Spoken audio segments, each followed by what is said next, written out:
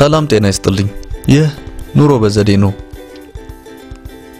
ሁላችንም በአንድ ሌሊት የመጣ ስኬት የሚባል ነገር እንደሌለ እናውቃለን ሁሉም የምናደንቃቸው ስኬታማ ሰዎች ስኬታቸውን ያገኙት የዕለት ተዕለት ምርጫዎችን በመምረጥ ነው ከነዚህ ምርጫዎች አንዳንዶቹ አስደናቂ ቢሆኑም አብዛኛዎቹ ግን በየደረጃው በየቀኑ እየተደማመሩ የሚሄዱ ቀላል ልማዶች ናቸው በጣም የተሳካላቸው የሚባሉ ሰዎች ራሳቸውን በሚገባ የሚያውቁና ለግል እድገት ትልቅ ቦታ የሚሰጡ ናቸው ልማዶቻቸውንም በመደበኛነት እየመዘኑ የማያቋርጥ መሻሻልን ከመፈለግ አይሰንፉም ምን ያህል ልማዶቻችንን እንፈትሻለን በስራችንና በህይወታችን የበለጠ ስኬት የምንፈልግ ከሆነ መጀመሪያ ያለብን ቀናችንን በመቀየር ነው እናም ወደ ኋላ ያስቀሩን ካሉት ልማዶች መካከል እነዚህን በማየት መጥፎችን በመጣልና አዳዲሶችን በመፍጠር ወደ ስኬት ተጽዕኖ መፍጠርና እርካታ የሚገፋን የመጀመሪያ እርምጃ ነው አንደኛ ጧት የምንከተለው ልማድ የሌለን መሆኑ ነው ብዙ ነገር ሲደራረብብንና ሁሉም ነገር አስቸኳይ ሲሆን ውድ የሆነው የጧት ጊዜያችን በችኮላና ከቤት ለመውጣት ብቻ መደረግ ያለበትን በማድረግ ያልፋል ነገር ግን ልብ ያላልነው ነገር በቁጥጥራችን ስር ካሉና ስኬትን የሚያረጋግጡ ወሳኝ ዕድሎች አንዱን እያጣን እንደሆነ ነው የጧት ልማዳችንን ለራሳችን ኑሮ ልዩ በሆነ ሁኔታ በመቀመር የተሻለ እንድንሰራ አካላችንንና አእምሮአችንን ማዘጋጀት እንችላለን ከ10 እስከ 15 ደቂቃ እንኳን ጨምረን በኃይል የሚሞላንና የበለጠ ትኩረት ውስጥ የሚያስገባንን ልማድ ብናዳብር ቀናችንን ከአቅም በላይ በመወጠር ስሜት ከመጀመር ይልቅ የበለጠ የራስ መተማመንና በእለት ውስጥም የበለጠ ውጤታማነት እንዲኖረን ማድረግ እንችላለን ሁለተኛ ከባድ ነገሮች ሲገጥሙን ጥንካሬዎቻችንን መርሳት ብዙውን ጊዜ ያልታሰቡ እክሎች ሲገጥሙን እንወዛገብና ምናደርገው ጠፍቶን እንደነዘዛለን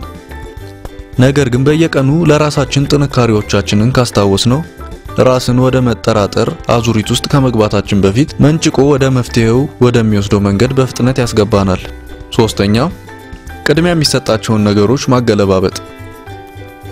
ይህ ማለት በሌላ አነጋገር ጊዜያችንን የምንጠቀምበት መንገድ ላይ ቀስ በቀስ ለውጥ እየጨመርን ስንሄድ የበለጠ ውጤታማና ደስተኛ እንሆናለን ማለት ነው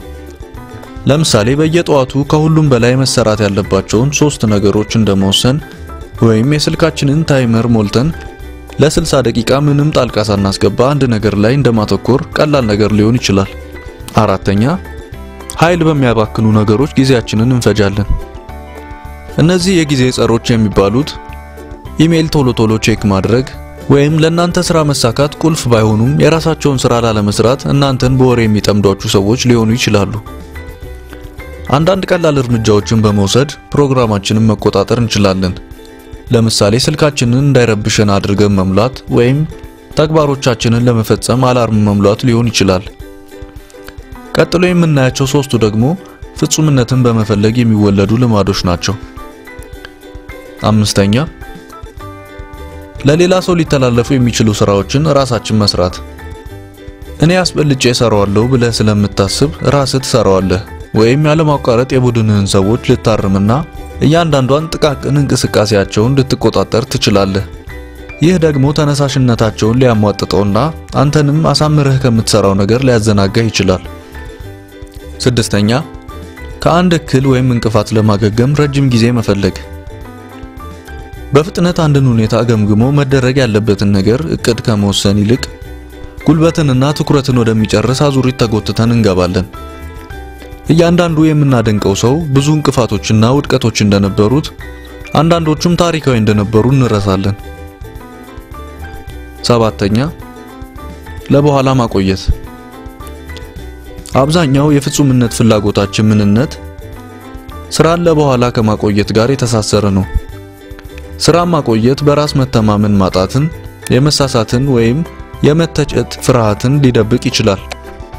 ፍጹምነትን ወይም እንከን አልባነትን መፈለጋችን አዲስ ነገር ለመጀመር ወይም የጀመርነውን ነገር ቀጣይ ምዕራፍ ለመቀጠል እንድንዘገይ ያደርገናል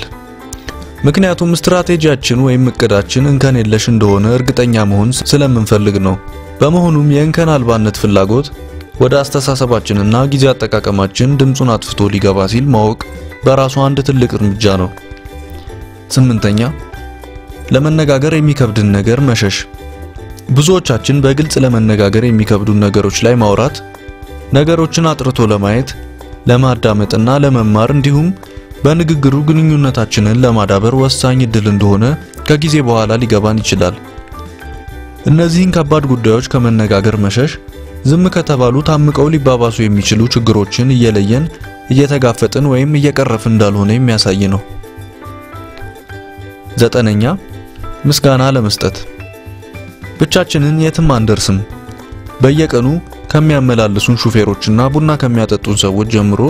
እስከ ባልደረቦቻችን ድረስ ብዙ ምስጋና የሚገባቸው ሰዎች ከጎናችን አሉ። በዛውም ደግሞ ፈገግታ ብንጨምርበት በእኛና በዙሪያችን ያሉ ሰዎች ላይ በጎ ተጽዕኖ እንደሚኖረው ጥናቶች ያሳያሉ።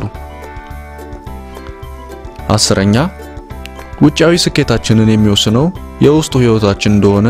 እንረሳለን። አንዳንዴ ጥሩ ህይወት ከውጫዊ ሁኔታዎች ጋር ምንም ላይገናኝ ይችላል። በአብዛኛው ደስተኛና እርካታ ያለን የምንሆነው ከውስጣችን ባለው ማንነታችን ነው።